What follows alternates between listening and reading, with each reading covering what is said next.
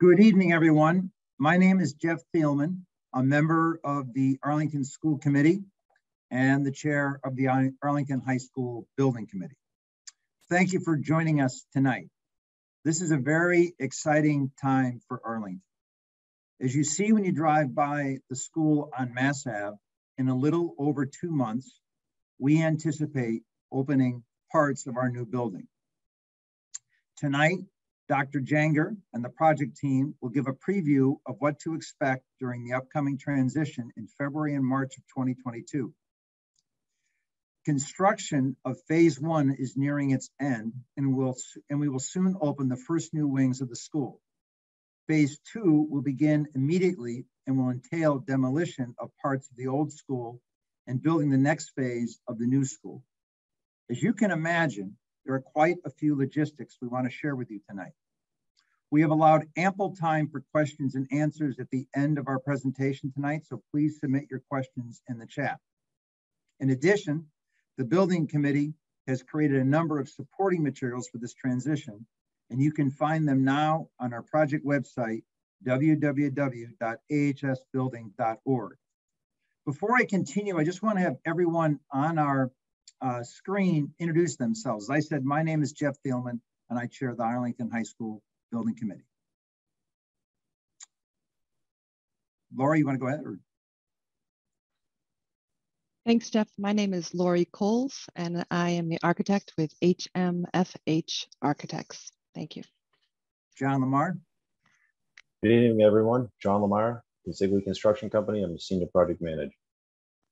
Dr. Janger.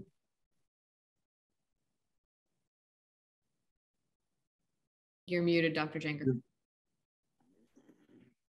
I'm still Matthew Janger, and I'm still the high school principal. Thank you, Dr. Janger. Dr. Holman. Hi, everyone. My name is Liz Homan. I am the superintendent of schools for Arlington. Jim Burrows. Jim Burrows, Senior Project Manager with Skanska, and we're serving as the owner's project manager. And Mr. McCarthy. I'm Bill McCarthy. I'm the assistant principal at Arlington High School. Great, thank you. I think I got everybody. On behalf of the Building Committee, I want to give a brief update on the project. We began talking about a new high school in Arlington in 2014. We secured approval from the Massachusetts School Building Authority, better known as the MSBA, to conduct a feasibility study in 2015. And in December of 2016, 5 years ago, the town officially formed the AHS Building Committee. After a lot of deliberation, we decided to build a new school on the existing site. The total cost is $289 million, with about $86 million coming from the MSBA, from the state. The school is designed for 1,755 students, and it can serve more than that if necessary. I am happy to report to the community this evening that the project is on time, slightly under budget, and is scheduled to be completed in 2024, with the fields and site work done in the spring of 2025. Next slide, please. The town has many partners in this complex project. On the screen, you'll see the logos of the Massachusetts School Building Authority, Consigli, our contractor, Skanska, our owner's project manager, and HMFH Architects, our design team. Next slide, please. So in this slide, you can see the site plan. As you can see, we are building a new school on the same site as the current school. And behind it, we are improving our fields with artificial turf so we can have longer seasons and more time for outdoor activities for all students. This slide shows you the connection to the bikeway, the location of the amphitheater, learning courtyard, preschool, and parking areas. Next slide, please. On this slide, you see an overview of the project phases. As you can see, we are completing phase 1 construction in the front of the existing school. And that's the STEAM and Performing Arts Wing. Phase 2 is the humanities wing, central spine, cafeteria, library, preschool, district offices. Phase 3 is the athletics wings. And phase 4, we finish the new school. Next slide, please. As you can see in this slide, we are completing phase 1 construction in front of the existing school. That's the purple area that you see. And behind the purple area is of the phase 1 construction zone, you'll see the existing structure of the existing school, the structure of the current school as it is designed at this moment, or as it is operated at this moment. Next slide, please. In phase 2, you see in this slide, phase 2, the construction zone for phase 2. The yellow area shows the active school, and the green area shows the phase 2 construction area. You'll learn more about this tonight. The next slide, please. As you can see, our plan is to move into the new buildings on February 28th, begin demolition of the old school in March, complete the auditorium in April, and complete phase 3 of construction by September of 2023. Pandemic-related issues have forced a delayed opening of the auditorium. However, all spaces in the performing arts wing that are outside of the auditorium will be functional when the STEAM wing opens in February. Next slide, please. In the next few slides, we're going to show you visuals of the Mass Ave lobby, STEAM wing, and performing arts wing. I'm now going to turn this over to our architect from HMFH, Lori Coles. Thank you, Jeff. Want to advance one, please? So this is a view I'm sure many of you have seen from Massachusetts Avenue. It is the new Mass Ave entrance for the school. To the right on this slide is the STEAM wing. To the left on this slide is the performing arts wing. And you are seeing the canopy, the entrance canopy for the school. And just beyond the wall of glass, you are seeing the discourse lab, which is a unique space for the new building. Next slide. So now we're inside the lobby and we're looking back at that entrance canopy back towards Massachusetts Avenue. And just above us, that curved space is actually the underside of that discourse lab. And again, to orient you, on the right of this slide would be the entrance to the new auditorium. And what you're seeing here is the beginnings of the installation of the flooring, which is going to be a beautiful terrazzo. And that has actually progressed since this slide, and it's stunning. Looking forward for you all to see it. Next slide. So now we are in the discourse lab up on the one floor above Mass Ave. And the image on the right shows that we have tiered seating, and it will be seating for 120 people. But it will be a light-filled space with the ability to turn dark depending on the presentations. And you're also seeing the in-process installation of the ceiling in the space, which will be quite unique, both for its lighting and the acoustical properties of the different ceiling tiles that will go in here. Next slide. And this is a view of one of the 17 new science rooms that will be in the upper 3 floors of the STEAM wing.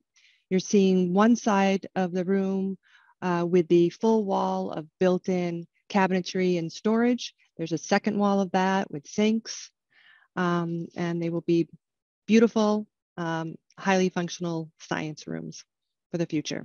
Next slide. So in an effort to make corridors not feel like corridors, the corridors in the STEAM wing will be activated by a number of treatments, one of which is the use of light wells. We have 2 different light wells. The image on the right is the larger one. We refer to it as the ellipse. It goes through the full height of this wing and will bring natural light down through all the windows to every floor. And similarly, we have a narrow sort of triangular light well that's on the left image, and that will do the same and bring light to all of the spaces. Next.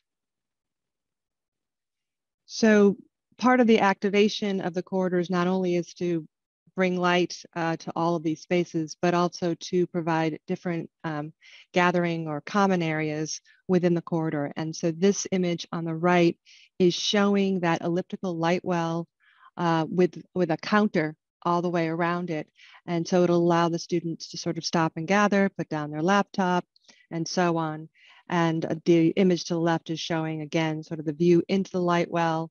And you may notice a theme of the cool colors in the light well, in the, steam wing, where we have blues into lighter blues and darker blues. Next slide.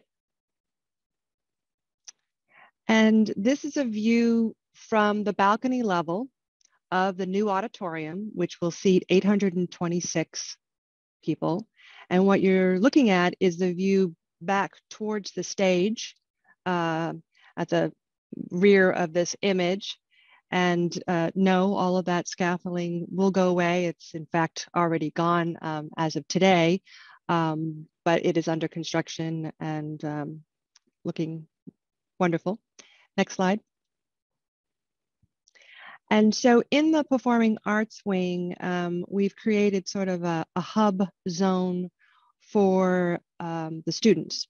And it's going to double also as sort of a back of the house when performers, musicians, and the like are waiting to enter the stage for performance, but also a general hangout for the kids. So you're seeing in the image on the right, which is a rendering, a built-in bench and seating, and the colorful image you're seeing on that wall is a full 2-story height wall graphic that has representative images of all of the performing arts. And the image on the left is showing this space under construction. So I am now going to turn this over to Dr. Matthew Janger, the principal of the high school.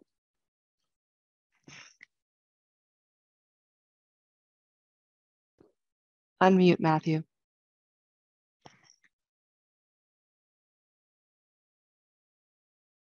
I think you got me one slide early, but that's okay. So in phase 2, while we are in phase 2, so we'll be in the STEAM wing and in part of the old building, what is going to be built next is the humanities wing, which will be English, history, world language, and family and consumer science, as well as the guidance offices, the media center, the cafeteria. It will create that learning courtyard. The district offices and the preschool will be at the end of that space. So that's what we built in the next 1.5 years after we make the move. Next slide. So in terms of just working through the details, and I have to give a massive shout out to Bill McCarthy, who has really been, I think, that for our building end, the instructional move manager, managing a giant spreadsheet, both in his head and on paper, of where everyone's going to go next. So I'm going to give a high level description of some of the logistics of that, but I want to assure people there will be multiple opportunities when we will share this information out. There'll be another forum next month, which will be focusing more on details of this move. And there will be advisories with students, FAQ, which will be posted and shared with folks, as well as a quick guide with new maps of where things are. So we're going to try to put the information out in pieces so people can absorb it as we move forward through the phases. So the first step that's going to really start the move is happening right now. Right now, the Blue Gym is being converted to be a temporary cafeteria, and over break, Old Hall will be converted into a temporary library, and we'll move those spaces. So we'll have an extended homeroom on the first day back in January, just so we can explain to students where they go and where things are going to be. We'll have more seating actually in the Blue Gym and the pit than we currently do in the cafeteria. So we will be able to continue to spread students out during the winter months. At February break, the plan is to have a half day on the last day before February break, which is February 18th. So students will be dismissed at 11:30 in order to give teachers time for last minute planning, although we have been meeting with them regularly and people have been packing since this summer. And then on the day back, February 28th, we'll have an 11:30 delayed start, again, to give teachers an opportunity to come in, unpack and get ready for classes that afternoon. And we will give students an opportunity to come in the hour before school, which we always do, and be prepared for them to have tours or to have people who can show them around, as they are obviously going to want to go look around the building. And then in April, the auditorium is slated to be completed. Next slide. So one of the things that's really been a major piece of this effort has been ongoing communication. We meet weekly with the architect and design team. We meet weekly as part of with the construction team. And we're now, as we've been moving forward into more intensive interaction with the instructional space, we've been increasing those communications. So now the construction team is giving us weekly updates of project impacts and activities that might be happening near the instructional space. And we're going to make every effort to really minimize that impact. John Lamar will talk more about this, but student areas and construction areas have been separated by fencing and walls and will continue to be separated during the rest of the project. We will have most likely daily communications. We will map out both instructional activities that might impact, construction activities that might impact instruction, as well as instructional activities like testing or exams that would require us to not have particular activities going on in order to work closely with the construction team. That bullet, actually, I'll come back to later about passing time, but we are also aware that in the new building, that there's going to be some challenges in terms of flow. And, right now we will have a new 4-story building. There will be one passageway into the next building, and then students will still be using Fusco House, which is the oldest building, and Downs House, which is where the history department will still be over by the fields. Next slide. So a little recap there. So right now the library will move to Old Hall. Old Hall is the 100-year-old gym, actually, in the old building, but which we use as a study hall. The study hall in Old Hall will move to the pit. The cafeteria will move into the blue gym, which will be a temporary space for them. And then when we go, let's see, the primary, and so that's what's going to happen right when we come back. And then in February, the primary entrance now will shift because the horseshoe, the circle that we use in the back of the building, will no longer be there. That'll be part of the construction zone.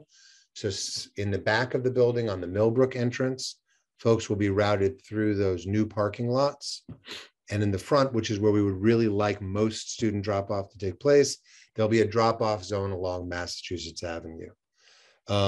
At that point, all of the science, technology, engineering, visual arts, mathematics, family and consumer science, and ELL classes, as well as a handful of other classes, will move into the new STEAM wing. The STEAM wing starts on the 2nd or 3rd floor, depending on how you count, but it'll be a 2nd floor in the new building. And then there are 4 stories above that. So all the performing arts classes will be in the new band room, in the discourse lab initially, and then in the theater, and in the new chorus room, as well as in the new production studio.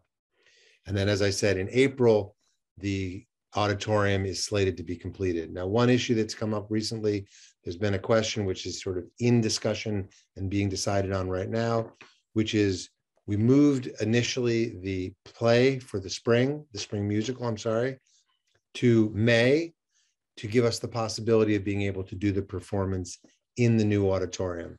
At this point, given the challenges of construction and the fine tuning of it, we are obtaining a new space so that we can do the performance there in a professional theater.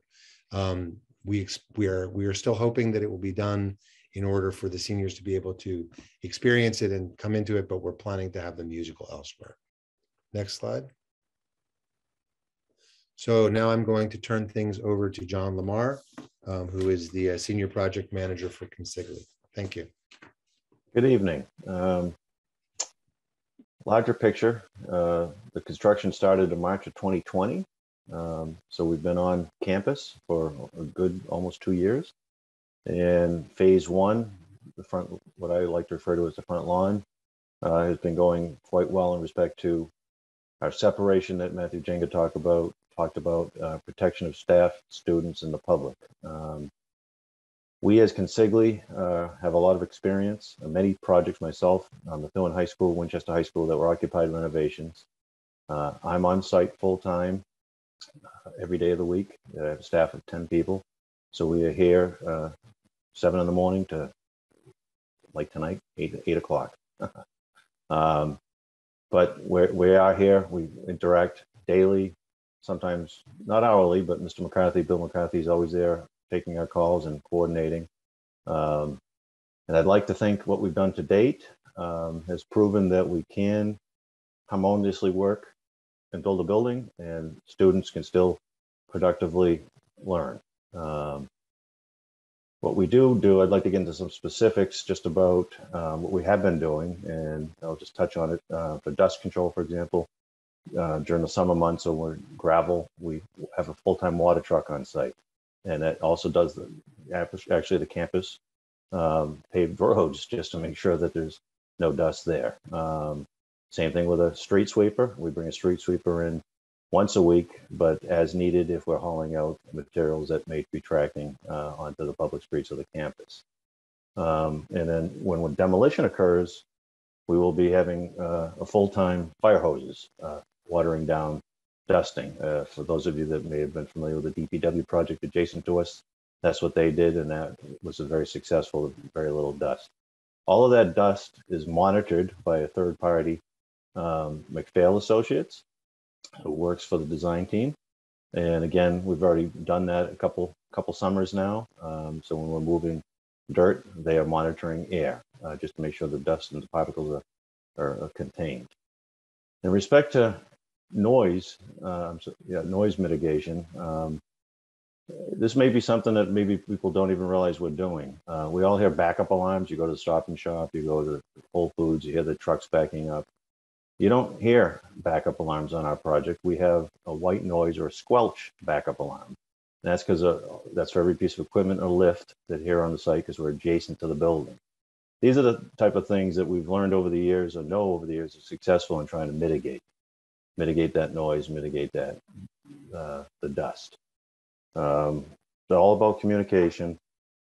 We make sure that we're communicating with the school, as Matthew Jenga said, and Bill McCarthy, in advance if we have large deliveries, large equipment going to be coming to the site, and we coordinate around testing, MCAS, PSATs, SATs. We try to plan ahead accordingly in advance, not the day before, to make sure that we're trying to stay away from that end of the building. And if we can't, again, working with the school to make sure that accommodations are being made to minimize that noise. There is a slide coming up, 2 slides coming up. The last slide is an animation that we're going to show you what we're going to do to take the building down and put the new building up for phase 2. Right now we've been in your front lawn, but now we're going to be in your backyard, and we'll show you that in that animation in a moment.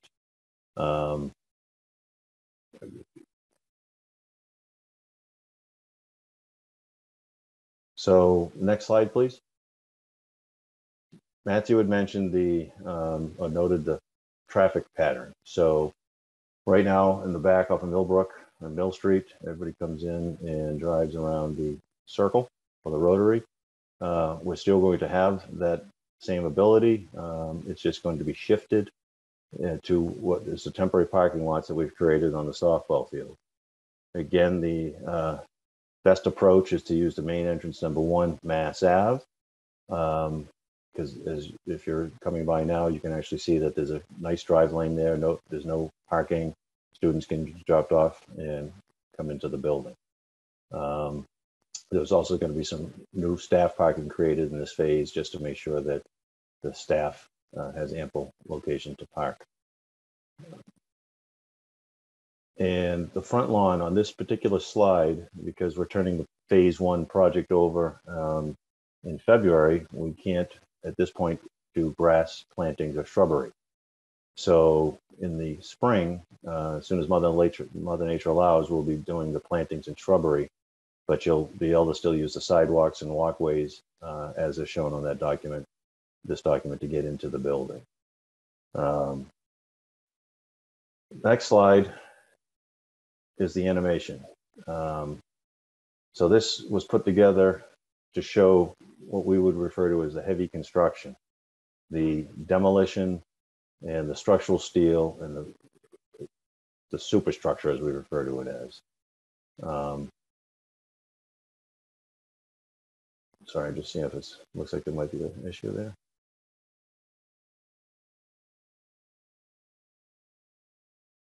See if we can start that again.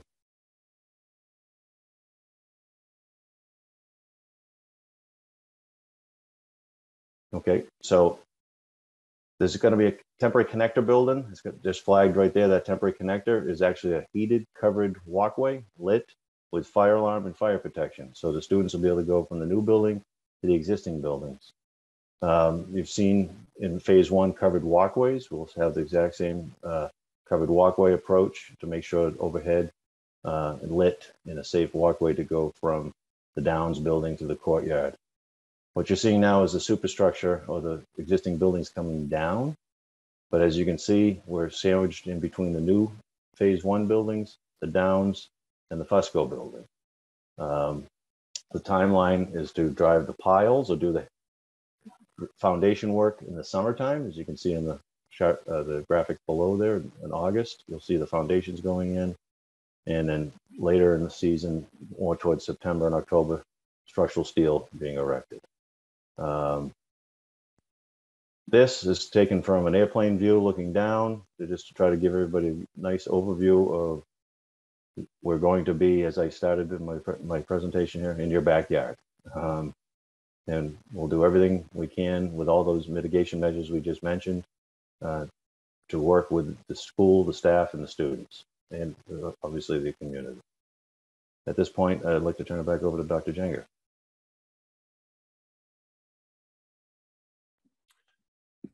So if you could just go back up 2 slides, I want to talk a little bit about the access to the building. I think it's 2 slides. Yep. So as John just talked about, we have 2 entrances to the building. One is on the Massachusetts Avenue side, and that's labeled as main entrance number 1. Students will be able to do arrivals and dismissals at that location, but that's not the main office. That is the principal's office. So to the right of that entrance will be the principal's office. And then if you look on the Millbrook side of the school, which is going to be a busier and more constricted area. So if you're driving to the school, we really recommend you use the Mass Ave side.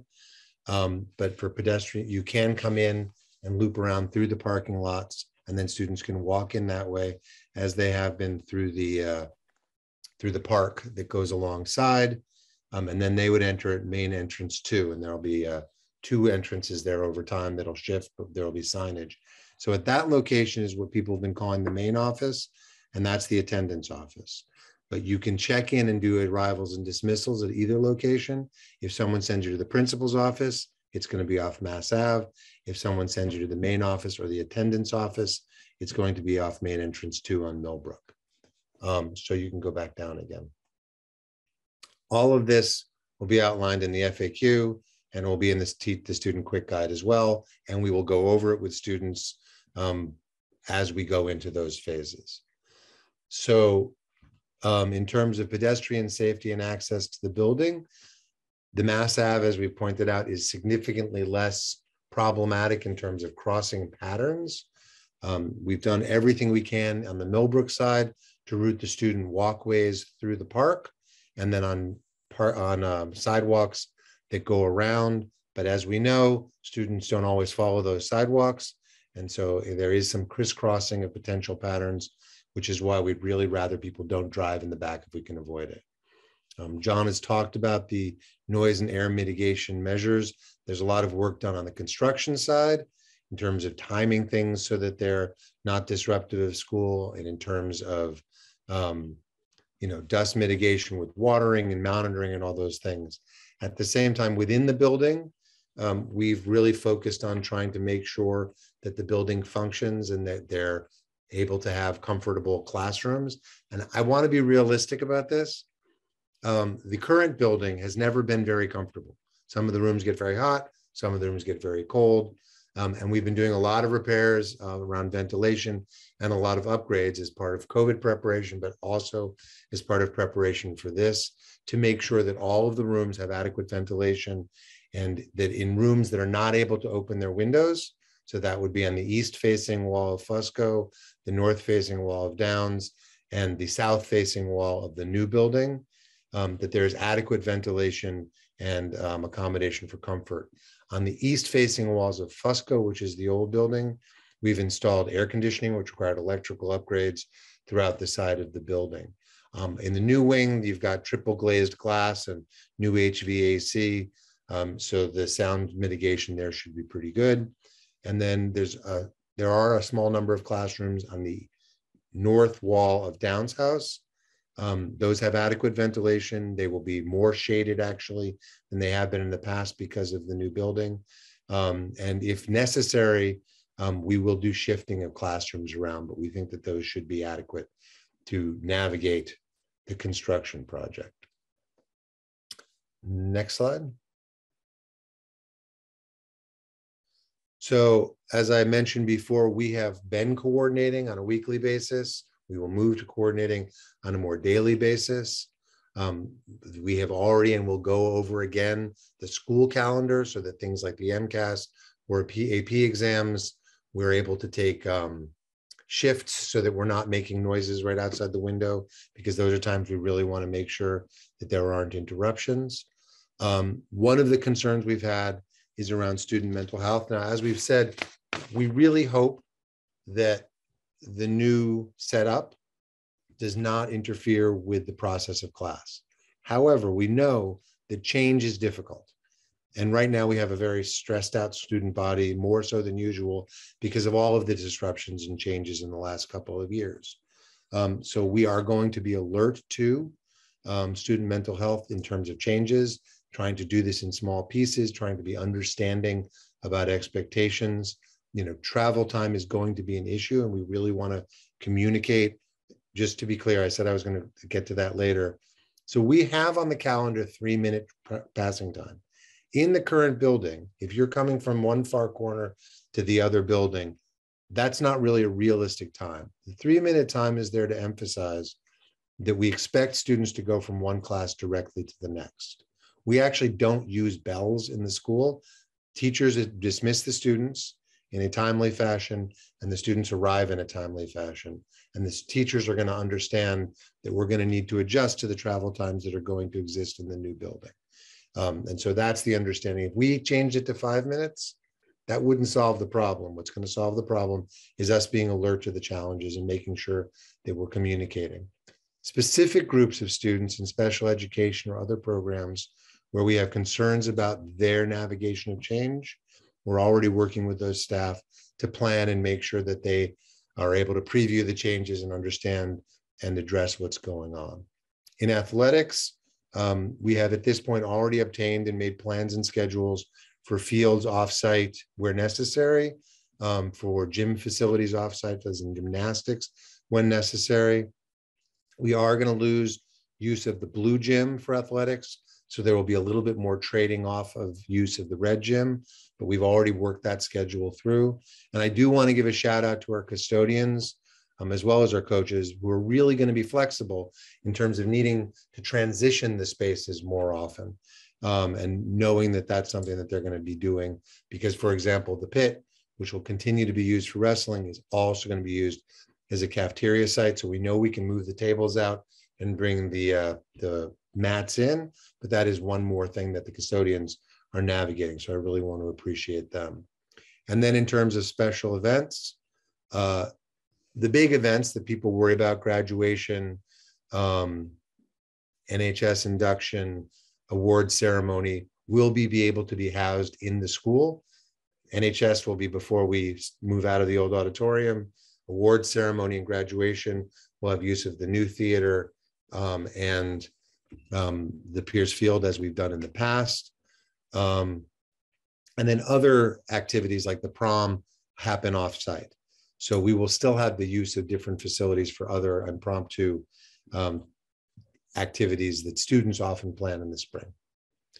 I believe that's the end of my slides. Next slide. So now I'm turning the microphone over to Dr. Homan, who will lead us through the Q&A session. Hi, everyone. Thank you, Dr. Janger. I want to actually, why don't we take the slides down?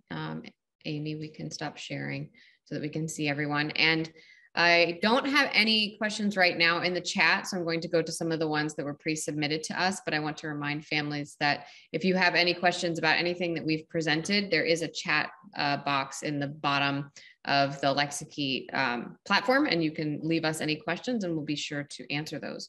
So in some of the pre-submitted questions, we have several questions about the opportunity to tour the new buildings, excitement about these beautiful new spaces, and questions about when they will be able to have a chance to see the inside of the buildings as parents of students at the school or members of the public. Before we address that, I did want to say if any alumni are on and they want to tour the old building, please reach out to my office. We will be running tours this weekend. We still have some openings for those who are interested.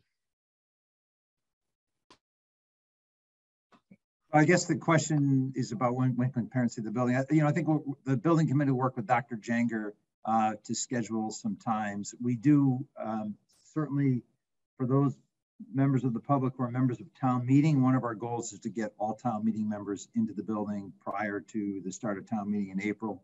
I know we'll work with Dr. Janger and his staff on something for parents. Thank you. And then there's a question about the demolition of parts of the old building and whether that will be happening during school hours. I know we spoke about dust and noise control, but perhaps, John, you can speak a little bit more to sort of how the team is thinking through hours and what's going on during school hours a little bit more. Yes, the demolition will be occurring during the school year. The way it's aligned with the schedule starting in late March, probably mid-March, the demolition will commence. We recognize that we have students adjacent, as well as an apartment building off on Millbrook.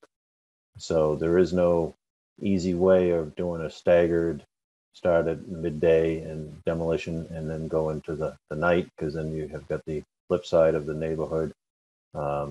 So it will be a 7 a.m. start, and we are looking at extended days, but it's a very large building, so we have a time frame of approximately 6 weeks to take the demolition down, or take the buildings down. Obviously not all at once, as the animation show.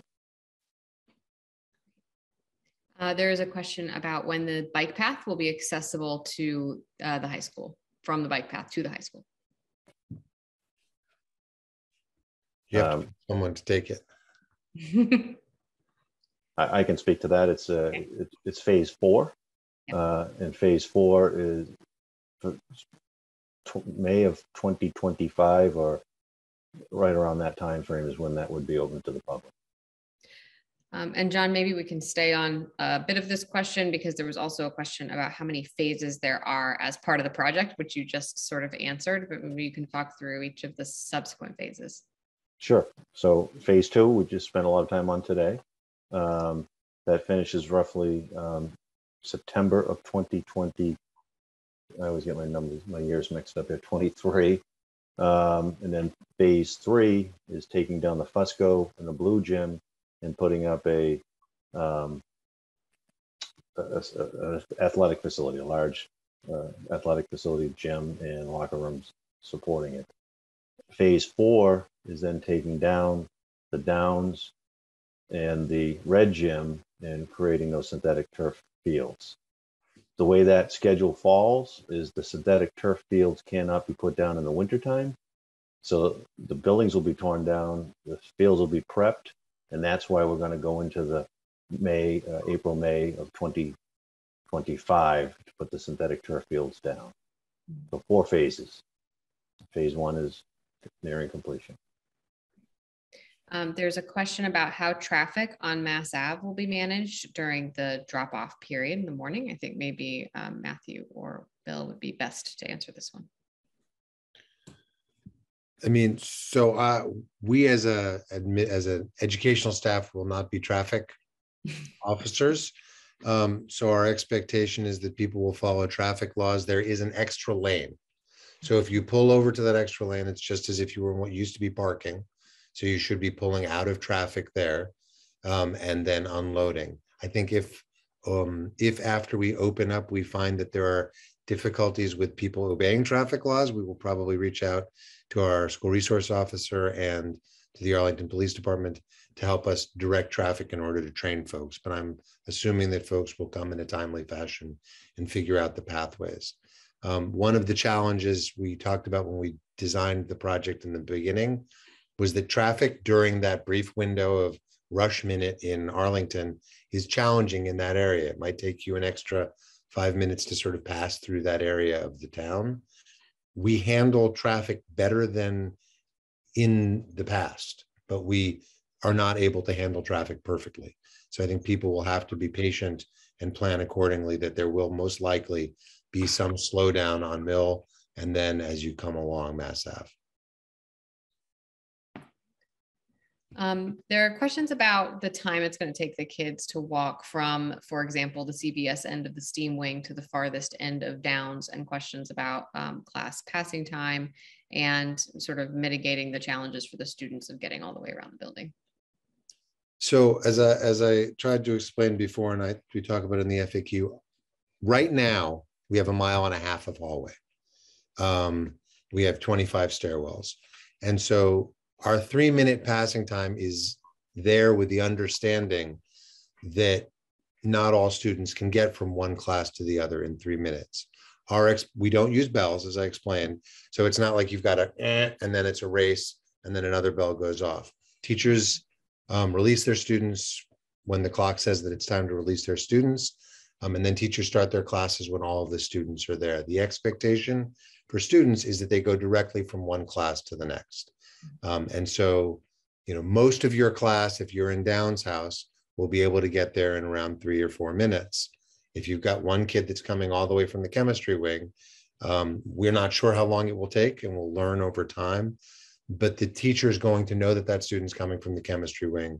And if they're there within 7 minutes, the rest of the class is able to adjust. We have talked in the past about lengthening those passing times, but the reality was the lengthening of the passing times led students to linger in the halls, which meant the passing was slower and harder for students.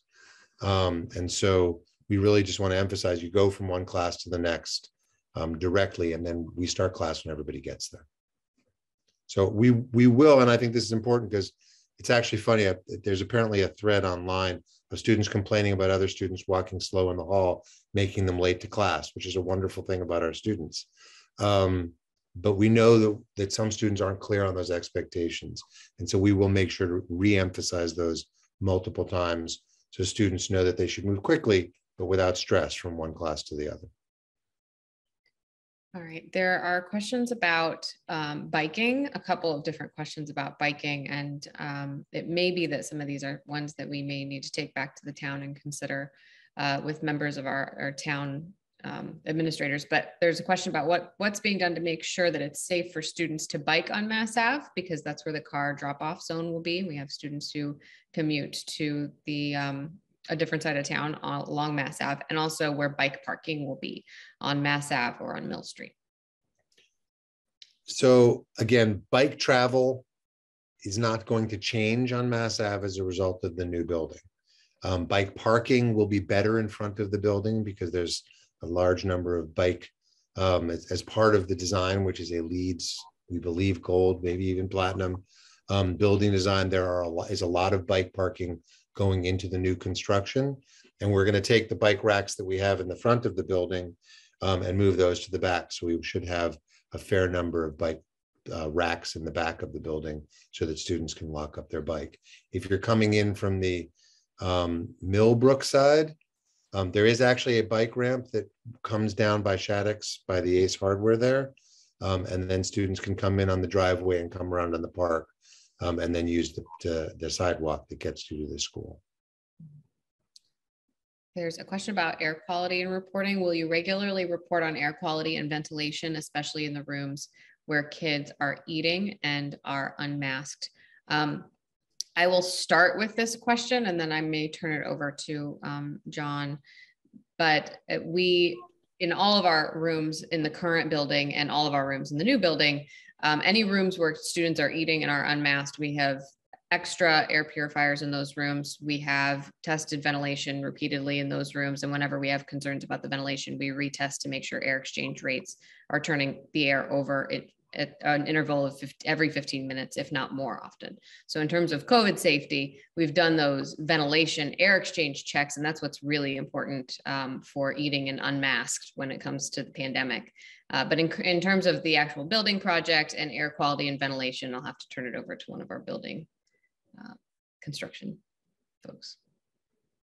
I did neglect to talk about that in the my section about air. So we have a baseline established. Once a month, we have a third-party independent industrial hygienist that comes in and walks the actual existing building, and we'll do the same thing in the new construction building once we turn it over, verifying the air quality. So when the student's in the building, we do a baseline, and then we take that baseline and make sure that the particles in the air aren't elevated due to the construction. And to date, again, like I touched on before, we've been doing this now for over 1.5 years, and all of the readings have been coming in fine. And if there should be an odor or smell, they are on call to come to the project and do an investigation to see if there's sometimes it's as simple as that there could be a mopping solvent, that it was more robust than it should be. But to date, we haven't had that, and that's all documented monthly, and that report is provided to Skanska and then to the town. We also have a note that the monthly air quality reports are posted on the project website if anybody ever wants to go look those up. And I have 2 questions for Lori, I think. So first one is, what LEED certification does AHS meet? Dr. Jenger just referred to this and somebody's curious what the LEED certification is.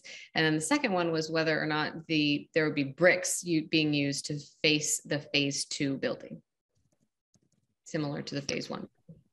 So yes, we are absolutely LEED Gold, and we are quite close to LEED Platinum. And so we are making that push as a whole project team to achieve that. So fingers crossed that we can get all those points. And then the whole building is masonry, and it's a combination of brick size and larger size, which are referred to as CMU.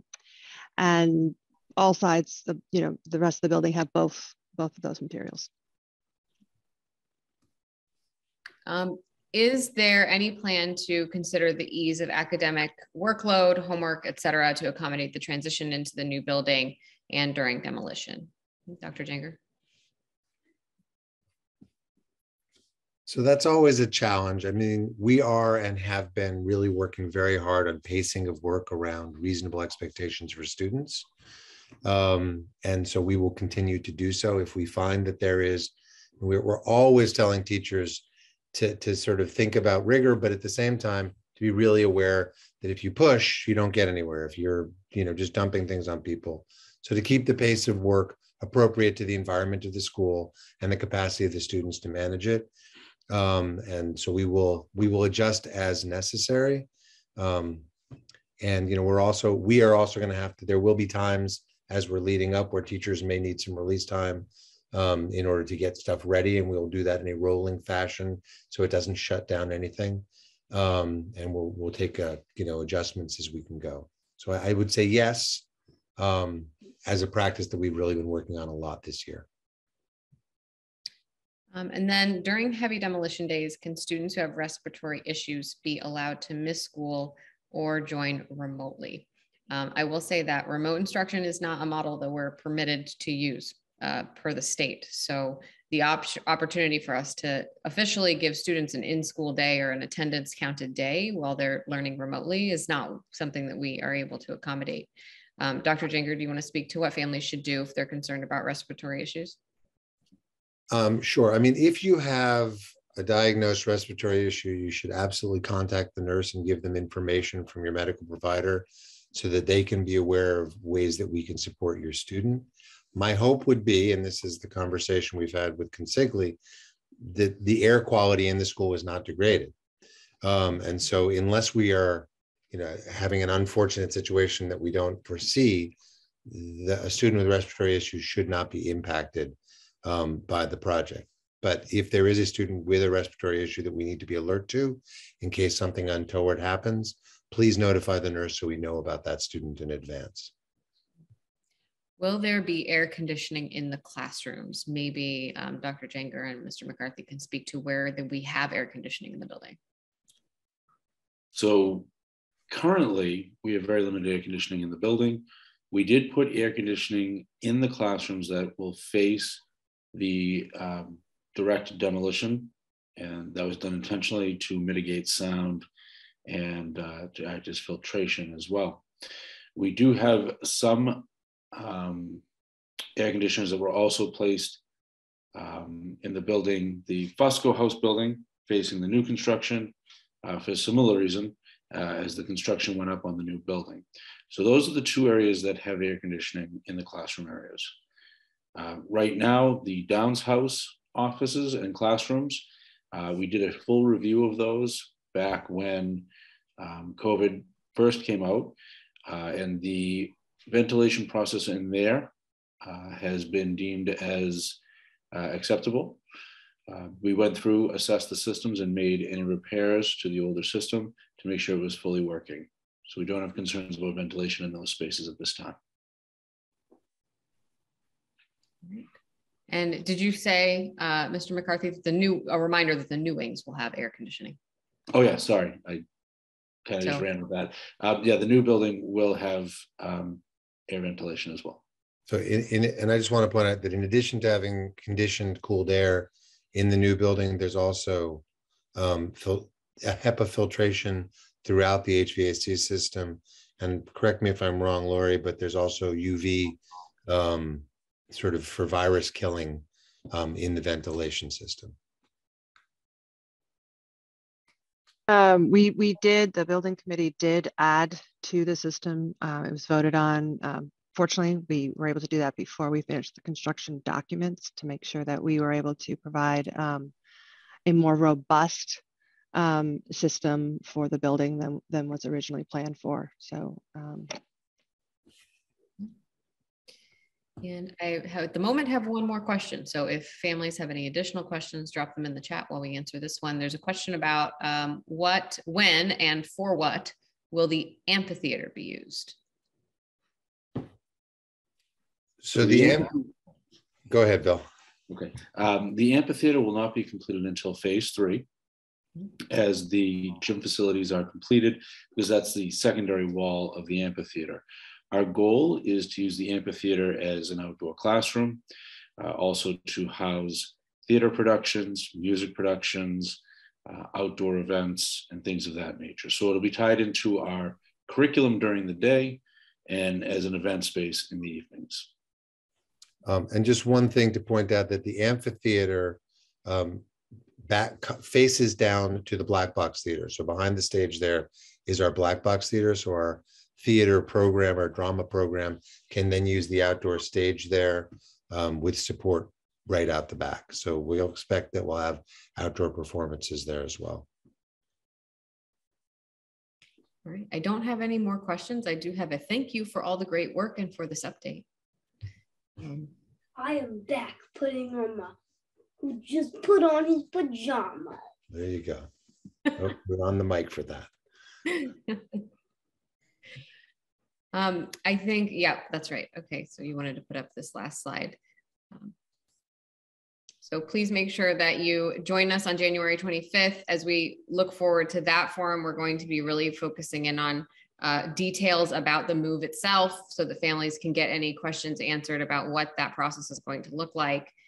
There are construction updates and e-bulletins available for you to sign up for. You can go to the project website for that. Follow the project on Facebook or email us with any questions or concerns that you have. And Mr. Thielman, is there anything else you would like to add before we sign off?